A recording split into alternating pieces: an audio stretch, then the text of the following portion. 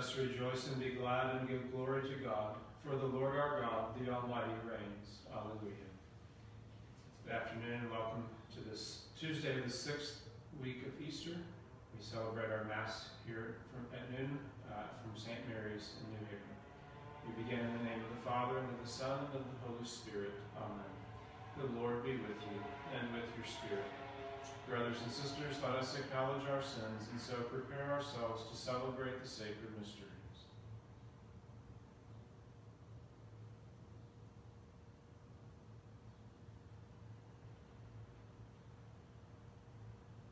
I confess to Almighty God, and to you, my brothers and sisters, that I have greatly sinned in my thoughts and in my words, in what I have done and in what I have failed to do. Through my fault, through my most grievous fault. Therefore I ask, Blessed Mary, ever Virgin, all the angels and saints, and you, my brothers and sisters, to pray for me to the Lord our God. May Almighty God have mercy on us, forgive us our sins, and bring us to everlasting life. Amen. Lord, have mercy. Lord, have mercy. Christ, have mercy. Christ, have mercy. Lord, have mercy. Lord, have mercy. Let us pray. Grant, Almighty and merciful God, that we may in truth receive a share in the resurrection of Christ your Son, who lives and reigns with you in the unity of the Holy Spirit, one God, forever and ever. Amen.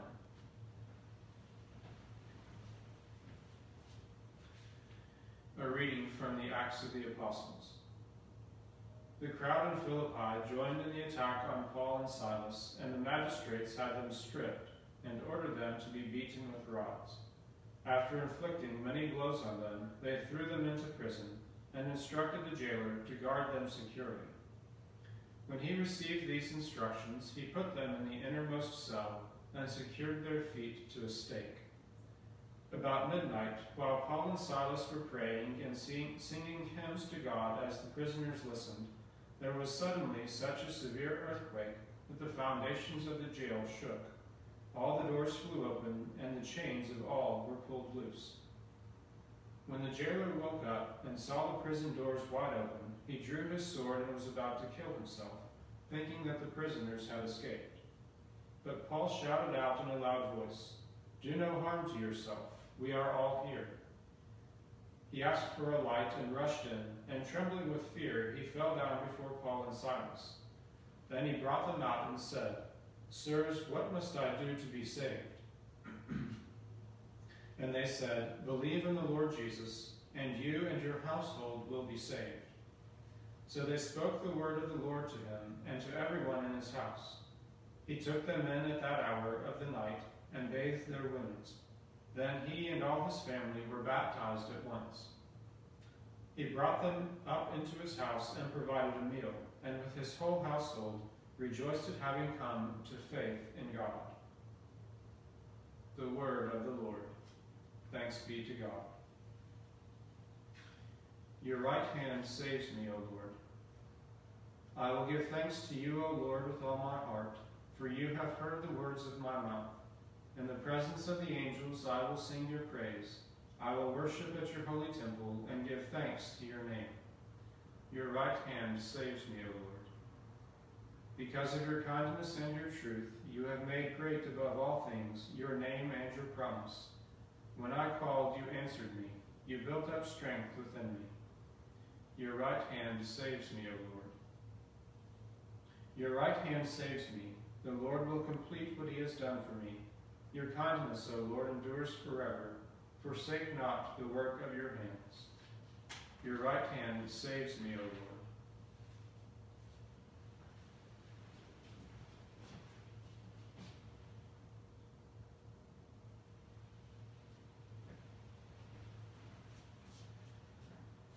The Lord be with you, and with your spirit. A reading from the Holy Gospel according to John. Glory to you, O Lord. Jesus said to his disciples, "Now I am going to the one who sent me, and not one of you asks me, 'Where are you going?' But because I told you this, grief has filled your hearts. But I tell you the truth, it is better for you that I go. For if I do not go, the Advocate will not come to you. But if I go, I will send him to you. And when he comes, he will convict the world in regard to sin and righteousness and condemnation. Sin, because they do not believe in me. Righteousness, because I am going to the Father, and you will no longer see me. Condemnation, because the ruler of this world has been condemned. The Gospel of the Lord. Praise to you, Lord Jesus Christ.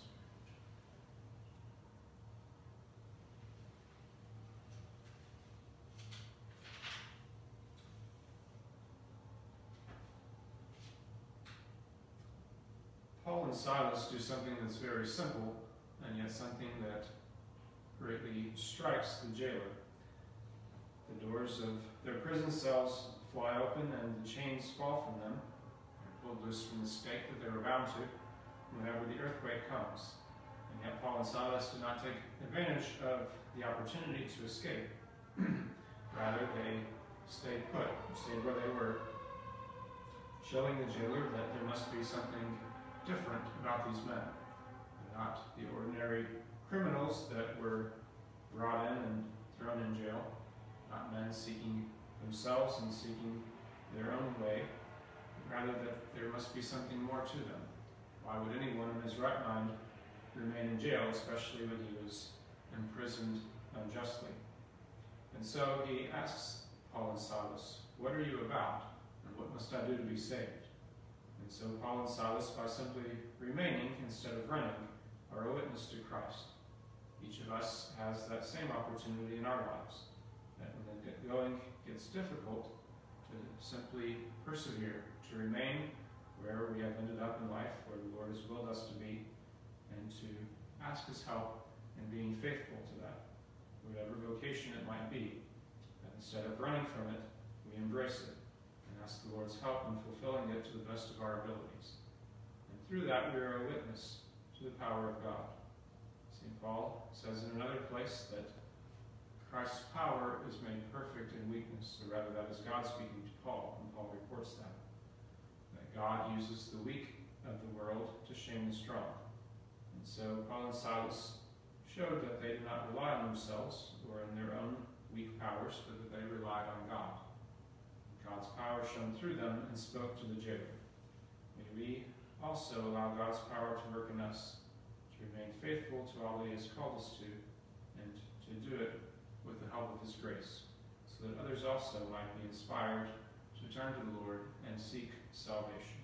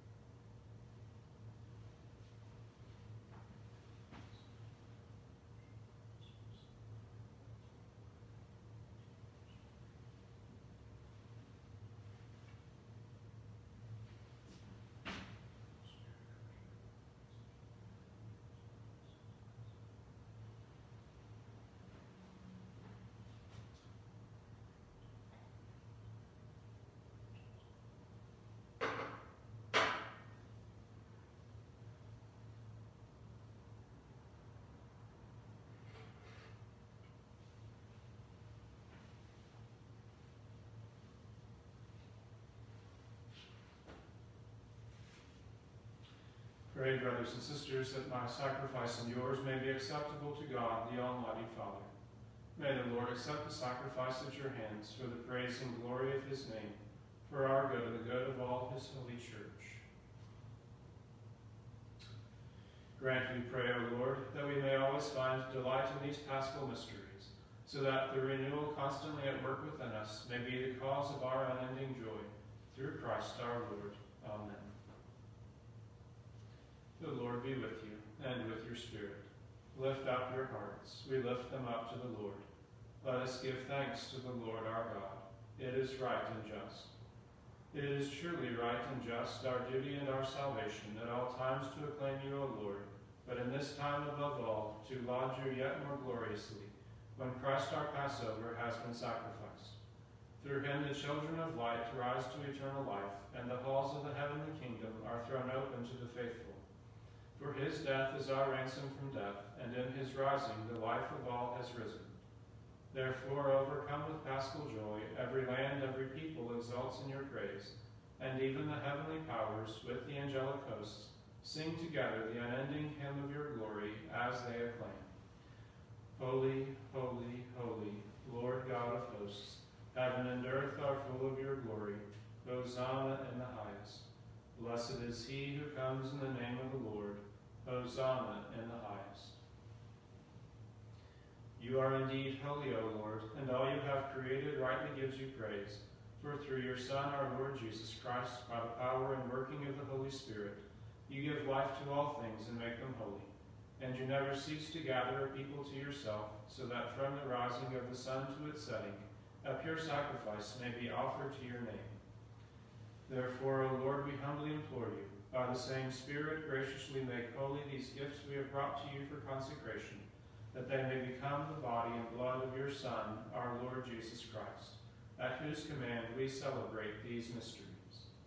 For on the night he was betrayed, he himself took bread, and giving you thanks, he said the blessing, broke the bread, and gave it to his disciples, saying, "Take this, all of you, and eat of it, for this is my body, which will be given up for you."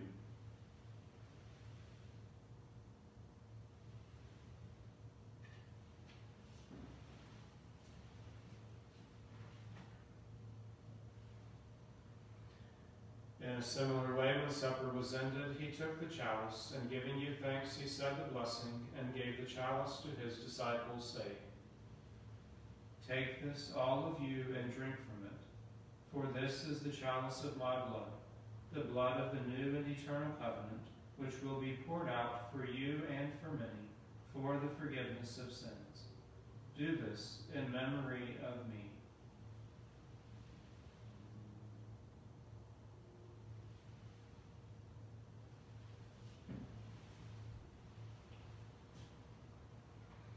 The mystery of faith. When we eat this bread and drink this cup, we proclaim your death, O Lord, until you come again.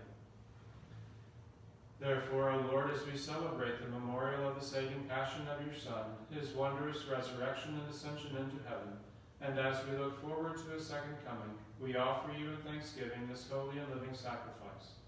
Look, we pray, upon the oblation of your church, and recognizing the sacrificial victim, by whose death you will to reconcile us to yourself, grant that we who are nourished by the body and blood of your Son, and filled with his Holy Spirit, may become one body, one spirit in Christ. May he make of us an eternal offering to you, so that we may obtain an inheritance with your elect, especially with the most blessed Virgin Mary, Mother of God, with blessed Joseph, her spouse, with your blessed apostles and glorious martyrs, with St. Dominic, and with all the saints, on whose constant intercession in your presence we rely for unfailing help. May this sacrifice of our reconciliation, we pray, O Lord, advance the peace and salvation of all the world. Be pleased to confirm in faith and charity your pilgrim church on earth, with your servant Francis our Pope and Leonard our Bishop, the order of bishops, all the clergy, and the entire people you have gained for your own.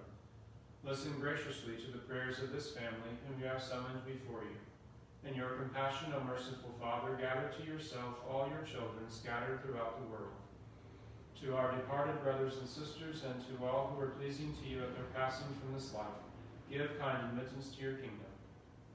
There we hope to enjoy forever the fullness of your glory, Through Christ our Lord, through whom you bestow on the world all that is good.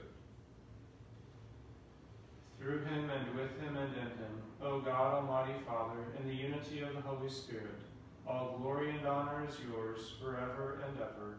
Amen.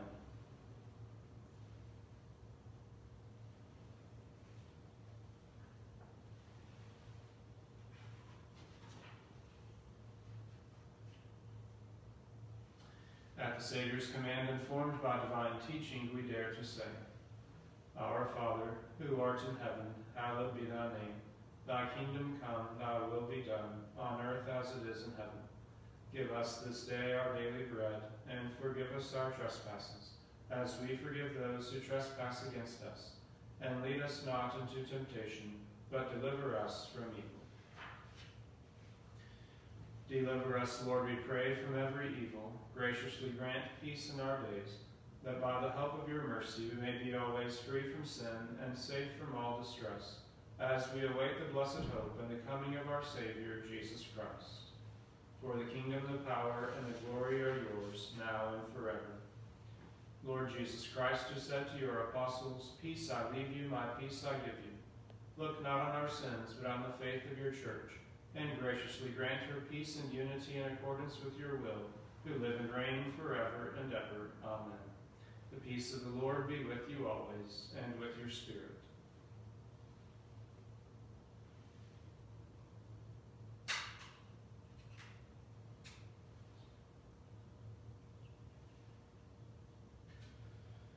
Lamb of God, you take away the sins of the world, have mercy on us. Lamb of God, you take away the sins of the world, have mercy on us. Lamb of God, you take away the sins of the world, grant us peace.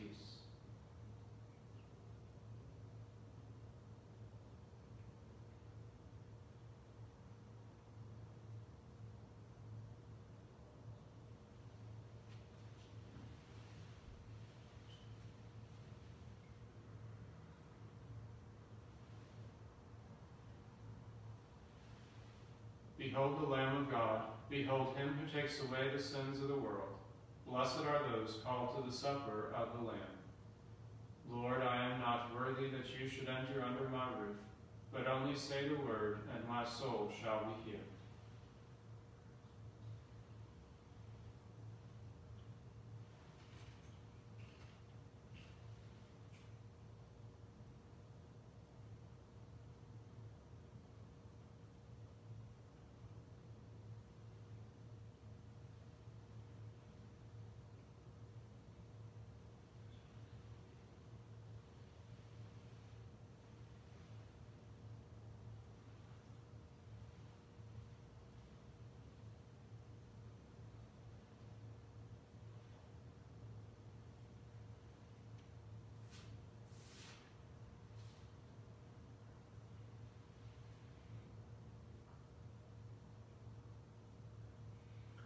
That Christ had to suffer and rise from the dead, and so enter into his glory. Alleluia. We now have an act of spiritual communion for all watching from home to pray along with. My Jesus, I believe that you are present in the most holy sacrament. I love you above all things, and I desire to receive you into my soul. Since I cannot at this moment receive you sacramentally, come at least spiritually into my heart. I embrace you as if you were already there, and unite myself wholly to you. Never permit me to be separated from you. Amen.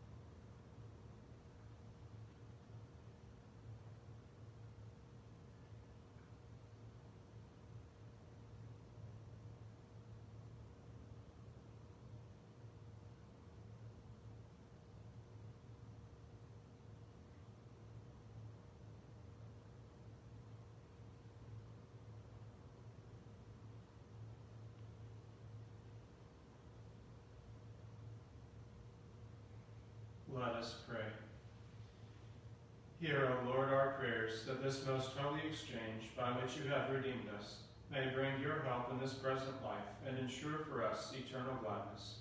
Through Christ our Lord. Amen. The Lord be with you and with your spirit. May Almighty God bless you, the Father, and the Son, and the Holy Spirit. Amen. Go forth, the Mass is ended. Thanks be to God. Saint Michael the Archangel, defend us in battle. Be our protection against the wickedness and snares of the devil. May God rebuke him, we humbly pray.